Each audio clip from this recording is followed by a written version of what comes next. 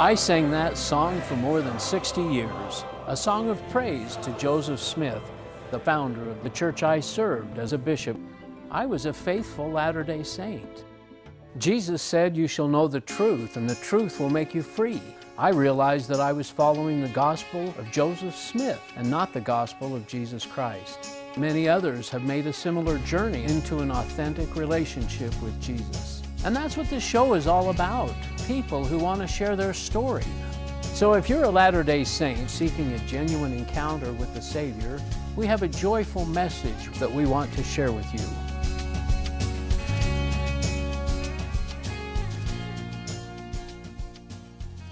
Hello and welcome to another episode of the Ex-Mormon Files. I'm your host, Bishop Earl, and I'm pleased to have you join us.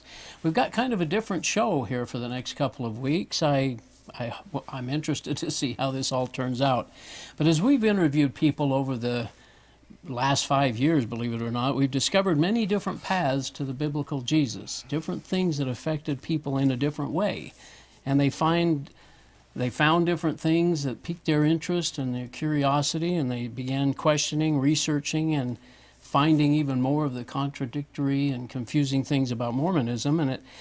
And they all declare now, generally, that they know more about Mormonism than they ever did before as Mormons. And gratefully, these same people have come to learn and trust the Bible and the biblical Jesus. So I've invited a good friend and brother, Warren Puckett. Glad to have you here. It's good to be here, Earl. To join me and to cover a number of topics in kind of a sequence here. And Warren was a member of the church for 43 years, and I interviewed him and his lovely wife, Suzanne, back in February of 2016, and episodes 182 and 183, if you'd like to hear a little more of his story. Warren also has a ministry called Breaking Bread that he does every week and posts that, and you've done some 80 shows. Yeah, I think it's around 85, 83. Different Mormon, like LDS, and Christian topics and so on. Yeah. And so, but anyway, for the audience, just real quickly, tell us a little bit about your journey out of Mormonism.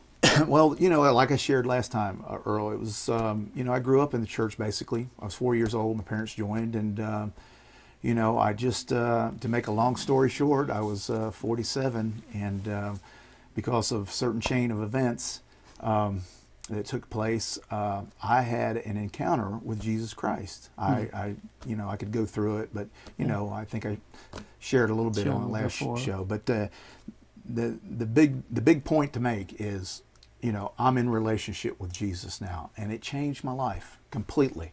Completely. I'm not a member of a religion. I have a relationship, an intimate relationship with the Lord Jesus Christ, and that's my life hasn't been the same since. And I just share that, and I try to help other. And I'm not saying that some LDS have that. I mean, who knows a man's heart? They have a heart for Jesus. God knows that. I'm just saying that Mormonism is not the way. Jesus is the way, the truth, and the life. And that's basically a message, and that He's enough. So. Well, thanks. That's great. Well, so we've gone through and listed a number of topics. I'm sorry, I'm not used to that.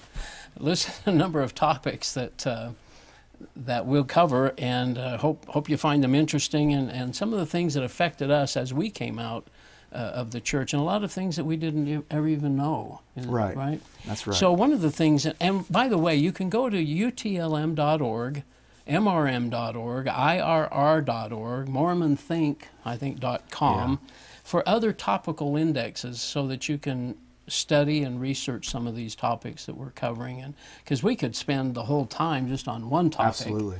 And we've got so many, so we hope again that this is interesting. But before we begin, Warren, and this is going to kind of take you off the cuff real quick, but good. How did you deal with feelings and priesthood blessings as you came out of the church? Feelings and priesthood blessings. Well, feelings. I mean, warm and fuzzy is kind of the, pray about it and get a warm feeling, and it's true. Right. Well, it's the emotions. If my feelings are lining up with what the Word of God is telling me, what I read in the Bible, that's to me is the big thing, is that, we believe in the Bible as far as its translated correctly. Right. So, that leaves you in constant doubt, as to what the Bible says, even though it was here first. So once that foundation was laid that, hey, I can trust this Bible, I can trust the Word of God, if my feelings line up with what the Bible says, good to go. But I trust the Word of God. Oh, good. I trust the Word of God. So that's how I deal with that feelings thing. Okay. Priesthood blessings, did you have some that you felt, tears and I did, warmth? And absolutely. I did and too. I had experiences with that I felt. I don't think God is any respecter of people, whether you're Mormon or whatever. If you're sincerely seeking Him, even though you're sincerely wrong in your beliefs, or misguided in some way, if you're sincerely seeking, God blesses you. And he loves us, He loves us. Well, that's what I felt like.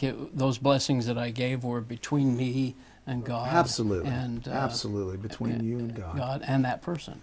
As you say, He loves us. Because He knows all the facts. Yeah. One other thing is using the same words, different meanings. Have you run into that much where Mormons, we have being saved and eternal life and salvation and all those things? Yes, grace. Yeah. all of that. And to a Christian, being saved means... Well, to a Christian means you're saved. It means Jesus did it all, You're with God. You're with God. You're that blessed assurance, Yes, that's right. So... Well, I do two things usually, and that is, or two things that I kind of use as standards or something. But I always talk about the bad news and the good news, and we're going to cover a little bit of both today. Okay, and then also that it's the gospel of Joseph Smith. And we've talked about this, and you mentioned the foundation of the Bible, and anything added to that really becomes another gospel, right? It really does. Yeah. I agree with that. And we're going to start out with an interesting one. God was once a man. Absolutely. And let's get started. Go ahead. I want to real quick, though, just share this real quick. This is a quote that Gordon B. Hinckley made, and I think it's really important. I think it's vital to everything we're talking about, and I just want to read it. It says, each of us has to face the matter. Either the church is true or it is a fraud. There is no middle ground. It is the church and kingdom of God or it is nothing. Yeah. So that's Gordon B. Hinckley's words. That's not mine. Pretty specific, isn't it? There's, that's kind of a, draw the line in the sand said thing. No wiggle room there. Because you hear sometimes, well, but the church does so much good. There's so much good that comes out of it. Yeah. Gordon B. Hinckley said it's either the truth or it's a fraud. It's either the kingdom or it's nothing. So I just wanted to share that because that's really important in anything we discuss. And the Salvation Army does a lot of good too. But Gordon B. Hinckley said a lot of things, and God was once a man. When he was interviewed, real quick, he was asked by Time magazine. He was asked, there are significant differences in your belief. For instance, don't Mormons believe that God was once a man? Gordon B. Hinckley said, I wouldn't say that. There was a little couplet coined, as a man is, God once was. As God is, man may become. Now that's more of a couplet than anything else. That gets in some pretty deep theology that we don't know very much about. Okay, so this is, or actually this was a quote that he gave to the San Francisco Chronicle, but he knew what he was doing. Oh, of course. Because in 1994, in the Ensign, November, this is a quote from Gordon B. Hinckley. This was 3 years before. The whole design of the gospel is to lead us onward and upward to greater achievement, even eventually to godhood. This great possibility was enunciated by the prophet Joseph Smith in the King Follett sermon. See Teachings of the Prophet Joseph Smith, and emphasized by President Lorenzo Snow. It is this grand and incomparable concept, as God now is, man may become. And of course, he also believed that, God once was a man. Yeah, I mean, he wasn't, the temple and everything else. I think he just didn't want to come publicly out and make that statement. Or it just seemed... Because it doesn't sound quite right. It doesn't sound quite right, does it? No. I mean, not when you read it, not when you're a student of the Bible. That God was once a man and that we can become can become gods. Yeah. But that's the whole purpose of the temple and everything else. Absolutely. And Joseph Smith, even said, you have heard that God has been God for all eternity. I'll refute that, he said. Yeah. I mean, that's what Joseph Smith said. So... Anyway, look that one up a little bit more. Absolutely. The next one's Joseph Smith's boast. And I'm just going to read the boast from History of the Church, hopefully on the screen there. Come on, ye prosecutors, ye false swearers, all hell boil over, ye burning mountains, roll down your lava, for I will come out on top at the last. I have more to boast of than ever any man had. I'm the only man that has ever been able to keep a whole church together since the days of Adam. A large majority of the whole have stood by me. Neither Paul, John, Peter, nor Jesus ever did it. I boast that no man ever did such a work as I. The followers of Jesus ran away from him, but the Latter-day Saints never ran away from me yet. You know my daily walk and conversation. I'm in the bosom of a virtuous and good people. How I do love to hear the wolves howl. When they can get rid of me, the devil will also go. Did you ever hear of that before you left the church? Never heard That's it. in the History of the Church, Absolutely. Volume 6. Yeah, absolutely. Yeah, it is. But I mean, there's plenty of examples of his egotistic ways, and General of the Army. General of the Army. This was a big one for Carla. Yeah. When Carla heard this one, it was one of those things, like you say, just kind of nail in the coffin or something. Yeah. It just really pushed her over. Did you ever know about the Council of 50? I never knew that. I didn't know about the Council of 50. I knew about the boast before I left the church, but the Council of 50. Where they ordained him king, you know? Yeah, great. Kind of crazy. Next one's Word of Wisdom. Word of Wisdom, yeah. Joseph Smith actually drank in Carthage. Heard that, he actually drank wine. I mean, there's instances in the history of the church where he's drinking. Brigham Young owned a distillery. Right. Okay. So it's kind of these contradictions. And, the one that was, the prophet that was really big on that was Heber J. Grant. I mean, he's the one that really pushed it to be like become a word of wisdom. Yeah, to be like a commandment, to keep you out of the temple. But here's a question, Earl. Have you ever thought about this? Because in the Doctrine and Covenants, it talks about, and again, hot drinks are not for the body or belly. Yeah. Now, modern day Mormons, will coffee, tea. And tea. Well, what about iced coffee? I know. What about iced coffee? What about soup? Hot chocolate. Hot drinks. Hot drinks. What is it that? And to think that something like that, and Jesus said, it's not what goes in the belly that defileth man, but what comes out. It's just, these are just some things to think about. And I know that some Mormons will take offense or feel like we're picking on, but But these are things that you have a perspective of now that it really isn't that important. And the way they come about is not very important. And either. To think that somehow they would have some kind of eternal consequence on your life because you drank a cup of coffee or a glass of tea, it's going to keep you from going into a temple to do, saving ordinances. Yeah, and like you say, Joseph Smith drank. Yeah, he drank, absolutely. And I don't know, yes, the word of wisdom progressed and evolved, but it was still there when he was there. Okay, the next one we have is the temple. There's so much that could be said about this, but when Solomon built his temple and the temple of Herod, it was used specifically for the shedding of blood, animal sacrifice. And there were no marriages in the temple, and even further, only Levites, the tribe of Aaron, or Levi, were allowed to go into the temple. Right. Jesus couldn't go into the temple. Peter, Paul, women were not allowed in the temple. Yeah. So there's just no question that the temple that we have, or the Mormons have now here in Salt Lake and throughout the world, are doing things that were never biblical. No. Never Solomon's temple. It's that further light knowledge thing. Yeah. They have to rely on Joseph Smith. Yeah, and no baptisms for the dead. It's just, and the fig leaves, they were given to Adam and Eve by Satan. Yeah. God, in symbolism, gave them coats of skin, which could only be acquired by the shedding of blood. Yeah. Isn't that amazing? Okay, so next one. Meaningful scriptures. I guess we've both come up with a few scriptures. You want to go through yours first? I would love to, and I'm going to go to pick 3 or 4 that kind of had impact on us. The one to me that just really touches me so deeply, and it's in Matthew 11, 28. You know this, 28 through 30. Come unto me, all ye that labor and are heavy laden, for I am meek and lowly in heart, and ye shall find rest unto your souls. Praise God. For my yoke is easy, and my burden is light.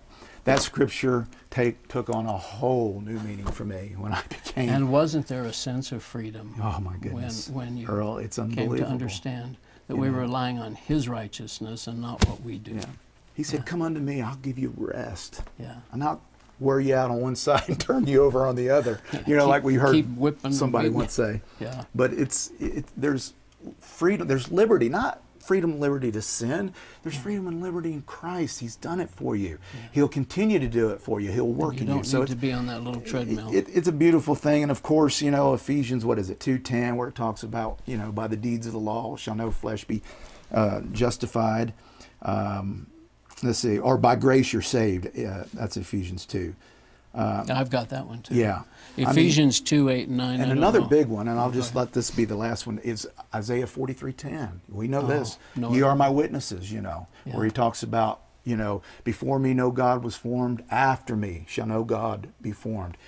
That was a kill. I mean, I don't know how you explain that away. Now they'll say, you know, well, he's talking about gods like idols and things, but that's not the case. That's not what and he repeats it many times. Yes, in he Isaiah. does. Yes, he does. Yeah. So that was a big one for me. All that good. is. Well, I had a couple. Ephesians 2, 8, and 9. I'll just go ahead and read it. Okay. For by grace are ye saved through faith, and that not of yourselves. It is a gift of God, not of works, lest any man should boast. And I always think of this, I'm giving you a gift, and I want you to pay for it. You know, it just doesn't make any sense. And that's repeated so many times. Another big one for me, and I guess what's interesting, we'll cover it another time, but Isaiah 9:6, for unto us a child is born, unto us a son is given, the government shall be upon his shoulder, and his name shall be called Wonderful Counselor, the Mighty God, the Everlasting Father, the Prince of Peace. Another one that really struck me was Matthew 5:8. Blessed are the pure in heart, for they shall see God. I have good friends who are, when I was Mormon, I had good friends that were Christian. Yeah. And some of my Mormon friends would even say, well, they're going to be in heaven with us. Yeah. And I would say, well, that's not Mormon doctrine. They've got to get into the temple. They got to get baptized. They've got to go to the temple. They can't see God just because they have a pure heart. Yeah. And there Matthew, or Jesus, is telling us that all The you interesting need thing is a about pure that, heart. though, Earl, is when you say, you know, you'll say something to a Mormon, and they'll, a Mormon doctrine in particular, and they'll say, well, I don't believe that. Well, it's in the it's in your it's in the church, but you know, there'll be good people get to heaven. Yeah, it's funny how your mind can do that. And then my last one was Romans 1:21-23, because that when they knew God, they glorified him not as God, neither were thankful, but became vain in their imaginations, and their foolish heart was darkened, and changed the glory of the incorruptible God into an image made like to corruptible man. Wow. And that's what Joseph Smith's done. Yeah. He's taken this awesome God and he's made him a former human. Yeah. A sinful human on from some other planet. That earned his place. Earned his way in a progression. Anyway, great. All right, Book of Abraham. Oh boy, Book of Abraham. I could go in, but for a lack of time, there's just so much you can say about that. I mean, it's just, oh my goodness, Egyptian grammar book, Joseph Smith's writing. He writes it down as a grammar book. Yeah. So this is what these things mean. Exactly. Yeah. And we have modern Egyptologists, and thank God for Gerald and Sandra Tanner. Yeah, They got to bring that stuff they out. got it on, the microfilm before they've been locked away in, I don't know, wherever, the granite vaults or wherever they got all that stuff now, that they were able to bring that out to the light and let people know that, he did not, there was not a translation. They found the papyra in 1967, the original. The original back in New York, None of it lines up. I mean, I know I've heard all the excuses, John G., and you've read them too. Yeah. It doesn't make any sense. Well, the funny thing was for me, I could actually forgive or excuse the folding problem. Well, we didn't have the long length, or we lost some of it. Yeah. But you've got the facsimile sitting there in the Pearl of Great Price, and Joseph Smith has told us what that means. Yes. Or what they mean, and they don't. And it's hogwash. So it's, I mean, basically that even if the roles aren't the same, or we've lost a little here and lost a little there, still you've lost those facsimiles are wrong, and the English and the grammar that you mentioned. All righty, Jesus is Jehovah. This was kind of an interesting one for me, and I call it a fatal flaw in Mormon doctrine. Because here you have Jesus, who is the Jehovah, according to Mormonism, the Jehovah of the Old Testament. He's God, okay? But he hasn't been on the earth. He hasn't gotten a body. He hasn't been baptized. He hasn't gone through a temple.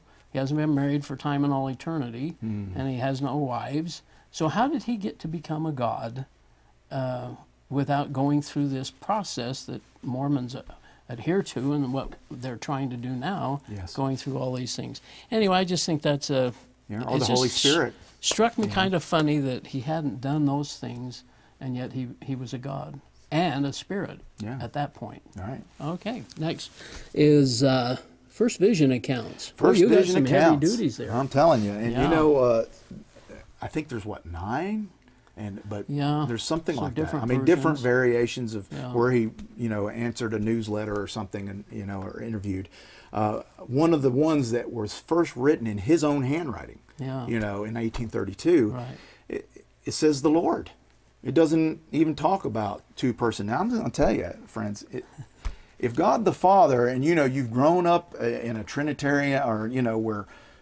And there's actually a God and a physical being, or if he actually and another one standing next to you, you're not going to forget that detail. No. I mean, in every description and recital of it, that's to me is an amazing thing. And real quickly, I just want to share the three, some of the things that are not consistent in his the different versions. The different versions. The date. Because one says he was 16, one says he was 15, the other one says 14. You can kind of excuse that. Yeah. I mean, somewhat. And then the other one is the motivation. First he was seeking for divine help. From no motive, a spirit appears with news of plates. I mean, there's different variations. Those you can kind of excuse away. But the one where it's a spirit, an angel, two angels, Jesus, many angels, the Father and Son. I don't know.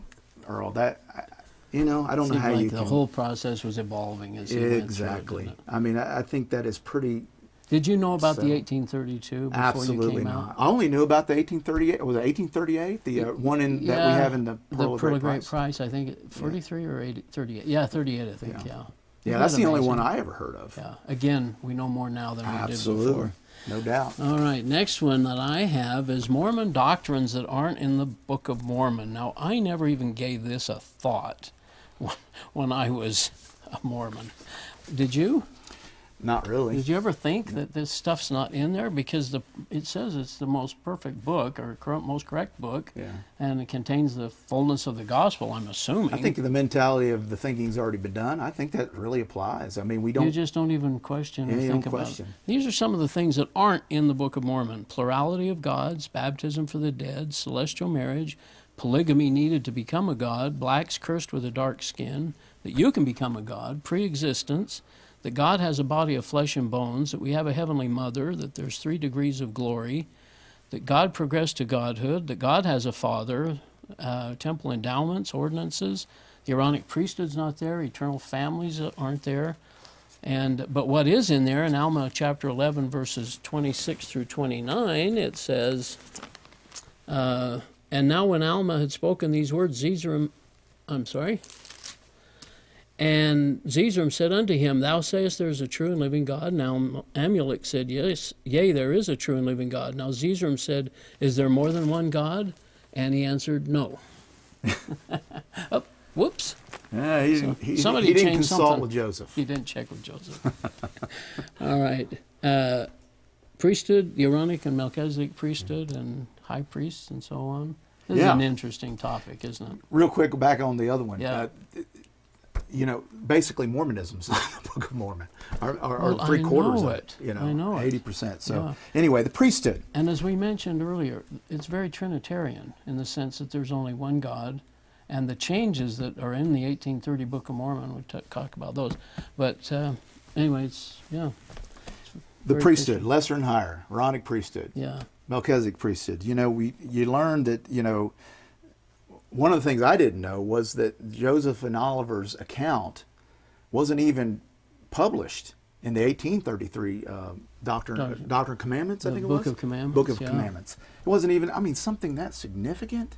Well, it wasn't mentioned, as far as we know, in the organizing meeting in 1830, April 6, 1830. Absolutely. Yeah. I mean, it was totally, like you said a while ago, there seems to be an evolution, and there was. It continues to evolve. And now they talk about it being further light and knowledge, but or line upon line. Line upon line, yes. But I mean, there's so many inconsistencies. There's so many things that doesn't line up with the Bible. You know, just for the sheer fact that, you know, what is it that no man has a legal right. I mean, that's even in D&C. No man has a legal right to hold the keys of this priesthood, talking about the Aaronic priesthood, except those who are a little descendant of Aaron. Well, of Levi. Yeah, the tribe of Levi. Of Levi, the tribe of Levi, you know, or descendant of Aaron. I mean, John the Baptist would never give his Levitical priesthood to Joseph Smith and Oliver Cowdery. Yeah, and then Jesus is our high priest. I mean, Mormons, my Mormon brothers and sisters, friends, read Hebrews 7. You know, read Hebrews. That's all I'll say about that. Yeah, read Hebrews. Then you find out who our high priest really is. An unchangeable. And who are... And in Greek, that's what? Untransferable. Yeah. You know, it's pretty amazing. Oh, that's excellent. I hope people will investigate that a little bit, because that's... All right, speaking of the Book of Commandments, and I think this is just fascinating. The Book of Commandments, I actually got an 1835 copy of the Book of Commandments, and this is what it says in section 7:3. Oh, remember these words and keep my commandments. Remember, this is your gift. This is Joseph Smith talking to Oliver Cowdery. Now, this is not all. You have another gift, which is the gift of working with the rod. Behold, it has told you things. Behold, there is no other power save God that can cause this rod of nature to work in your hands. The thinking is that this was a divining rod. You know, Joseph Smith was into the occult kind of stuff and buried treasure and all that. He was telling Oliver Cowdery that he had this gift to work with the rod. And yet, in about 2 years later, it was replaced with this in section 8, 6, and 7. And it's identical, the first few verses. Now this is not all thy gift, for you have another gift, which is the gift of Aaron. Changes it from the gift of the rod of nature. It has told you many things. Behold, there is no other power save the power of God that can cause this gift of Aaron to be with you. Yeah. So isn't that funny? Interpolation, putting in, taking out. Yeah, and so one other thing that real quickly, I had we're actually out of time. Yeah. Can you believe that? Anyway, this one real quick. Section 28, which is now 27, used to be about 5-6 verses. Now there's 18 in there. Wow. And it's all the ones where Moroni came and visited, Peter, James, and John visited. Yeah. So the Book of Commandments has evolved. And then Section 101 in the Book of Commandments talks about, oh my goodness, we're out of time. Talks about, well, I'm going to cover that when we get back, because it is kind of interesting and important. Anyway, thanks, Warren. I hope this is turning out. We'll find out. Gratefully, we're taped, so people praise God. Find out. Hopefully, it'll do some good, huh? Yeah, I hope so. And you're a delight. Thanks for being willing to share your time. So thanks for joining us, and we'll see you next time here on the Ex-Mormon Files. Thanks.